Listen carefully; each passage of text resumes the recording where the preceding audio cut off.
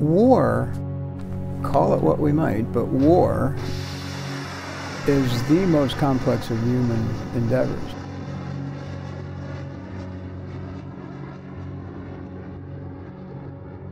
I've thought a lot about the use of the military instrument of power, and in particular, whether it's more appropriate to be cautious or aggressive with it.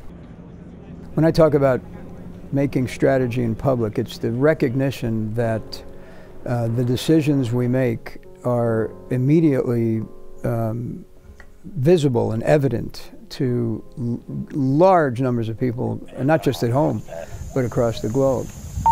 Roger. You guys have security.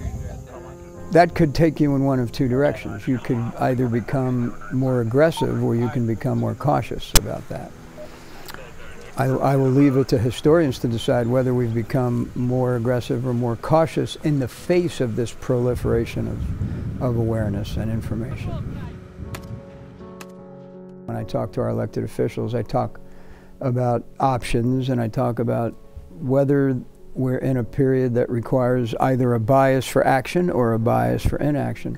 But what we can't allow this proliferation of information to do is generate an almost insatiable appetite for more information and more options, which can actually paralyze the system.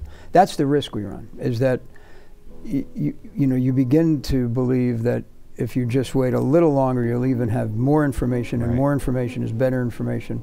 And it becomes kind of a cycle that is tough to break.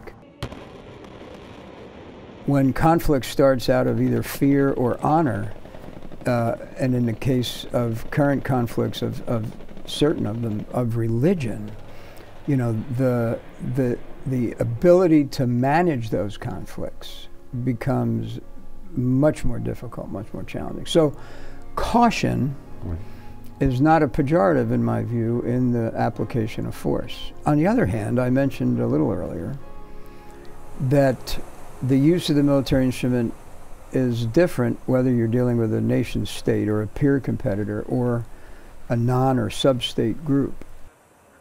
My point is this: if you have a universal bias for inaction, that can become problematic. I think you have to balance, given the threat, given the other pressures on the system, in our case, given the other commitments we have, I think you have to be very judicious in balancing your tendency to go into action and your tendency to wait and see if other opportunities present themselves.